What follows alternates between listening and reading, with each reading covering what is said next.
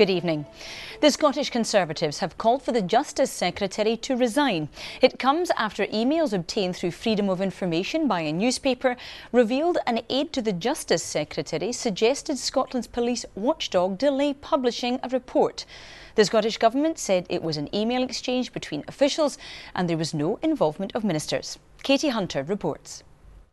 This is a Sunday morning splash Justice Secretary Michael Matheson could do without.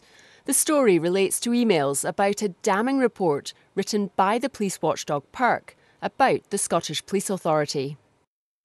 In November, a senior aide to Mr Matheson, Don McGilvery, emailed the head of PIRC, Kate Frame. He appears to suggest delaying the report's publication until the CC issue has moved on a bit.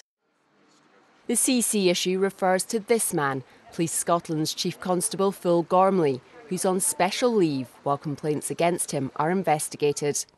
Kate Frame replied saying she would push ahead with the report's publication, adding, "My perception of your remarks is of governmental interference with my independence." The suggestion of interference has led to the Scottish Conservatives to call for the Justice Secretary's resignation.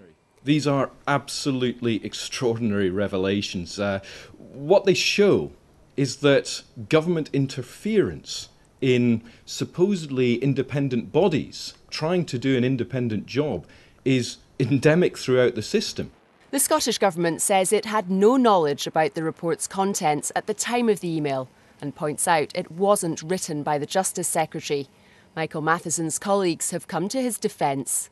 What's absolutely clear from the story in the Sunday Post and the statement made by the PIRC is that no incidents of government interference have taken place. Those are the PIRC's words rather than mine. Interference or not, the Justice Secretary's opponents are circling. Katie Hunter, reporting Scotland.